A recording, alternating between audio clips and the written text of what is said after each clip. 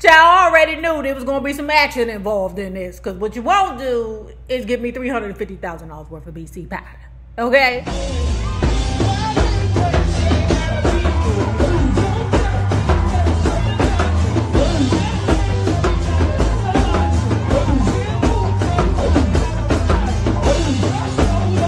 If you have not already done so, please like and share this video because it is so important to my success here on the YouTube. Now, let's talk about transitions. Hey, I want everybody to tune into Transitions on Amazon Prime, man.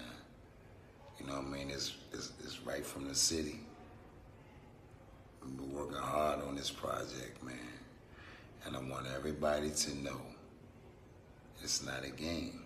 You can see yourself on that screen. Just focus. You know what I'm saying? Just focus. We're putting hard work in. You hear your man right here, yours truly, Adonis Blackwell. Transitions, non-stop. Shout out to everybody in the city that's been tuning in. Amazon Prime. Tell a friend, tell a neighbor, tell a co-worker. Let's get it, baby. Amazon Prime. Transitions. What's next? Let's get it. So if you guys know me from back home, then you know I am a 640 original, right? Meaning that I'm just an OG. You know, I ain't had to get jumped in, beat in, suck no pickle to do anything. It was just the hood that I claimed, right? I do follow some of the OGs from back in the day also. And one of them, who is a community advocate, posted a show called Transitions that's on Amazon Prime, and it's actually trending in the DMV. And I said, ooh, let's see what's going on. But it's a show. It's on Amazon Prime. I've only watched the first episode, but I am interested in watching the second episode. And what Genghis, y'all know him as Ralph Anwan Glover. I think that's his real name, but because Genghis and I are both from uptown, I know him as Genghis. I haven't known him from anything else but Genghis, you know, because I remember him when he was old. He was never little.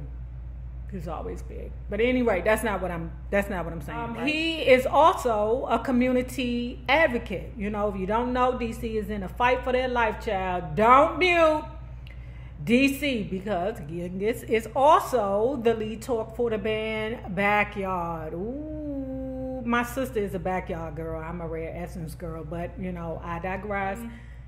They doing so many things within the community to continue fight for Go-Go to be synonymous with DC, right? Hashtag don't mute DC. He has done a couple of other things. He's been in The Wire, 12 Year Slave. He's on like one of my favorite shows right now, The Deuce on HBO. Child, I mean, it'd be so funny when I see him on TV. You know how you see people and you be like, damn, you know? I remember him when he was like a teenager, you know. But anyway, you know, he has made great strides, and he is to be applauded for his efforts in trying to maintain the community. Right now, enough with that bull stuff. Let's move on to it. Right, Genghis's character is a heroin dealer. Of course, he has lieutenants. He reaches out to the Nigerians. The Nigerians give him some bad shit. See, that's the reason why I couldn't be no drug dealer, because, you know, things wouldn't go right. I'd be like, you need to take this shit back. But I don't quite understand the game because I wasn't engulfed into the game like that. I don't know the rules when the person sell you some bad shit. I don't know. Genghis Connect was with the bullsnit and sold him some BC powder and set him some old juggy, and now Genghis is pissed, right? If you want to know what happened to Snake, or whatever his name is from the 5 Heartbeats, nights like this, I wish that raindrops would fall. That nigga is in the show. He's in the show, in the episode. That's what he is. He is Genghis's pappy, and he has an issue with drug addiction and heroin too. Oh my God, that should be happening all the time. All the time. And it'd be so funny because one thing that resonated in me that Genghis said was that the drug that took my father out is now the drug that I'm selling.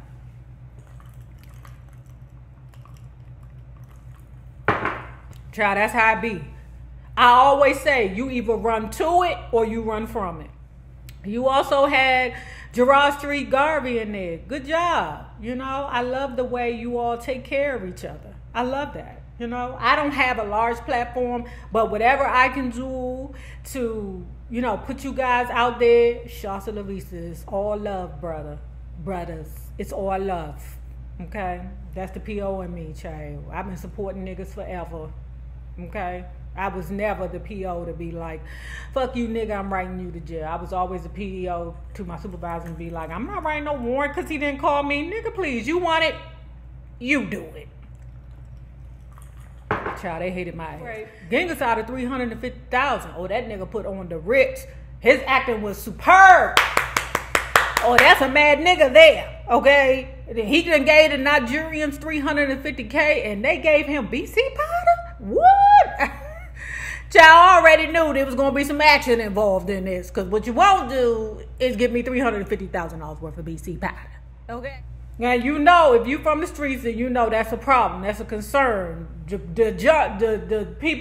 peoples ain't stopping to talk to you. They walking past you to get to the motherfuckers with the stuff that ain't the BC powder. That's what they going to. They not stopping to talk. They don't want to hear good morning. They don't want, you know, no croissants, no orange juice. We'll move on to the shooter. That's old Rockman, okay? Rockman, the shooter, will never be the worker, ever. You know, he don't have to work because one hit can get him a couple of $1,000s. And I know back in the day, you know, it might have been like 2, 3, 4, 5, something like that. Them niggas talking about, you know, what did he say? I don't know. It was a whole bunch of money that I ain't got. So if I'm going to, you know, make somebody kick the bucket, I'm going to have to kick the bucket myself. And Rockman, to explain him, he rationalizes what he does. You know, he rationalizes how things have to happen. Like, you know, the cycle of life, basically, right? So then enters the white woman. Danger! Whenever it is a white woman in play, when you got a whole bunch of ninjas, haven't y'all ninjas learned? It's always the white woman to take you ninjas down. You never incorporate white women into your shits. But anyway, child, the good part about this is that the white woman connects with Rockman. Rockman, I need you. You got to help me, Rockman. I'm going through some kind of problems. The white woman is a doctor, okay? Now, she done had something done to her, but now she done heard about Rockman, so now she trying to hire Rockman to get the job done. Now, dig this. Made me think. I said, ain't it strange how back home in the DC, DMV, you know, it's very strange to me how white people are just very comfortable with walking around in these hoods. I said, damn, do I think this shit will really happen for real in real life? Yes, I do. Right. The doctor had got taken advantage of and she hired Rockman to take care of it.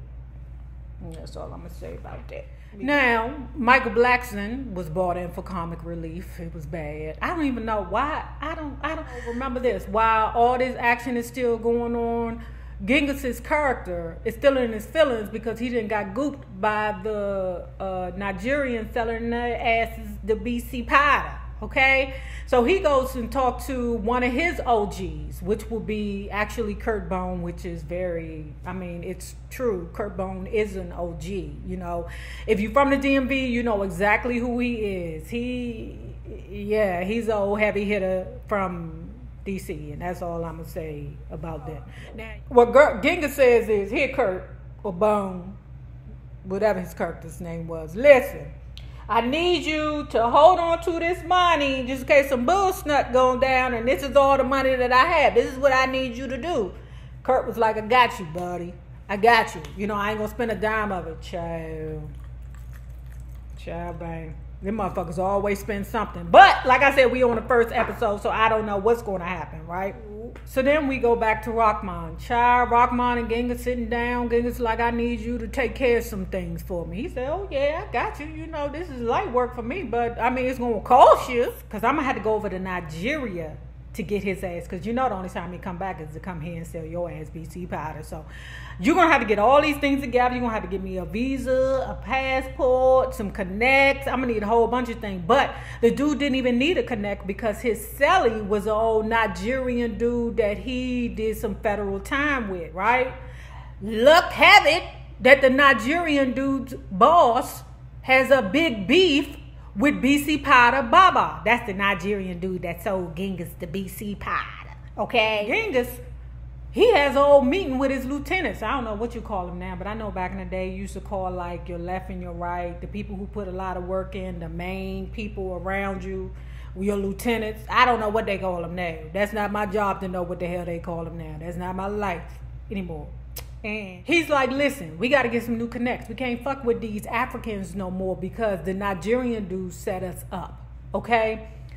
They say, listen, we got connects in Detroit, Baltimore, all these different cities, right? Which is cool because this is where I feel like the show is going to start spreading out to different cities that have connections with different hoods, right? Cool. And I would hope that when they, you know, incorporate in Detroit or Baltimore, that they deal with those heavy hitters, okay? And have those heavy hitters on the plate, too. Because Ginga said, I got the game changer. I said, ooh, what the hell is the game changer, baby? He lifted up this thing and said, this is going to change our lives. I said, what the fuck is that, Gingas? What the fuck is that? This right here is more powerful than dope, morphine, what else? I don't know. Benadryl, I don't know. He said this is phenomenal totalamine. Okay? I said, what the hell is that? My wife said, oh, that's the strongest shit you could ever get. You know, my wife is a nurse, right? But she was like, oh my God. That shit is serious. I said, and he want to play with that? I wouldn't even want that stuff to touch my body. You heard me? I wouldn't even want that stuff to accidentally fall in my hair. Ah, get it off. Bleach it. Get this shit off. I don't want to feel that good. You heard me? I don't want nothing to make me feel that good unless it's been between my legs. So then here we go back in Nigeria, right? The African dude. Oh, who's the selling? Oga. So here we go. We back in Nigeria. The African dude, the selling name is Oga. Okay?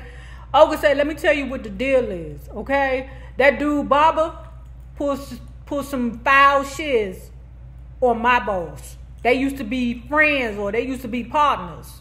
But what ended up happening was Baba, BC Powder Baba, did some old foul shiz. So don't worry. Oh, my boss got you, okay? He gonna do whatever he need to do to make sure that what you need to get done, get done. I said, ooh.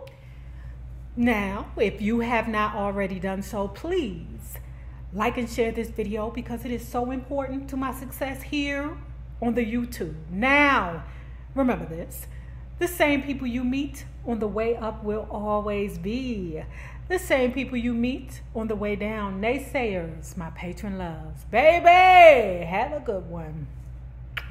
Peace.